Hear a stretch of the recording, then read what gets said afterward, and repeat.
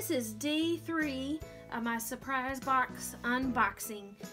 These ponies were sent to me for the purposes of review, so I'm doing one a day, hopefully, if I remember to turn on the video. Yes, I did. Okay, so let's just quickly get started. These are the ponies that I have gotten the past couple of days. So I have promised, I have not peeked, I don't know what is in here. So I'm just gonna grab something. Oh, awesome. This is one of the Artistry Girls. I do not have any of these. She is bright.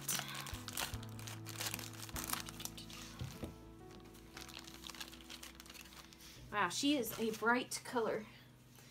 So these were inspired by a set that was originally designed as a full set of 6, and then in the end Dibbles and Dabble were the only ones that were made as mail order.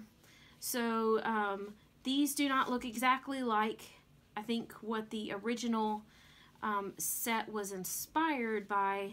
They've made some changes, but this is a very neon 80s pony.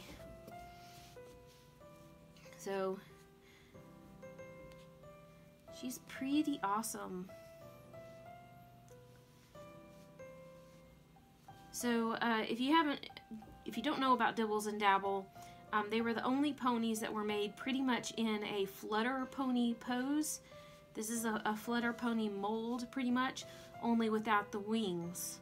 And Dibbles and Dabbles were the only ones who were ever made in that special mold. There was actually one each, so they're only ponies made in that mold without the wings. So these are pretty awesome. So you can have a full set if you want, and they are being called the Artistry Girls. And she is very 80s. She has one little forelock here. I think this should be a forelock, in my opinion. Hey, Sestra.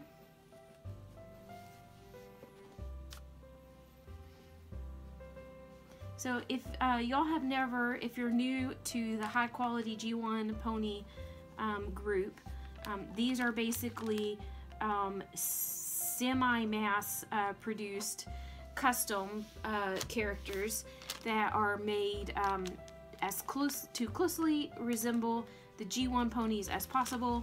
They feel like G1 ponies.